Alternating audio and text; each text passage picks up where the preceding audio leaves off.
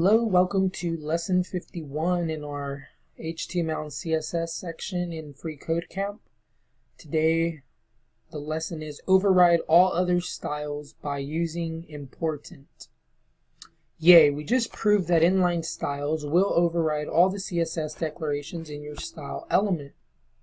But wait, there's one last way to override CSS. This is the most powerful method of all. But before we do it, let's talk about why you would ever want to override CSS. In many situations, you will use libraries. These may accidentally override your own CSS. So when you absolutely need to be sure that an element has specific CSS, you can use important. Let's go all the way back to our pink text class declaration. Remember that our pink text class was overridden by subsequent class declarations, ID declarations, and inline styles. Let's add the keyword important to your pink text elements color declaration to make 100% sure that your H1 element will be pink. So as you guys can see, we had that pink text class, and then as we added other stuff like blue text,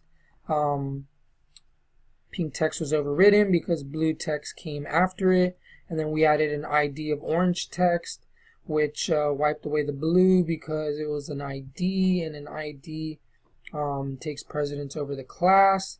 But now they're telling us if we want to make sure that, a certain style is takes precedence over any other one, all we would have to do is in our element, or actually in our style element, we would go to that style that we want to take precedence.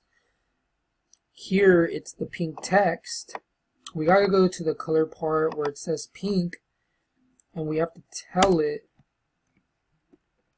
that this is important. This is actually the style we want. And as you can see, by putting this here,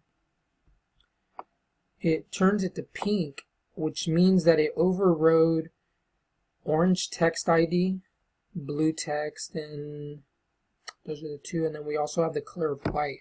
So it did override the inline style, the class, and the ID.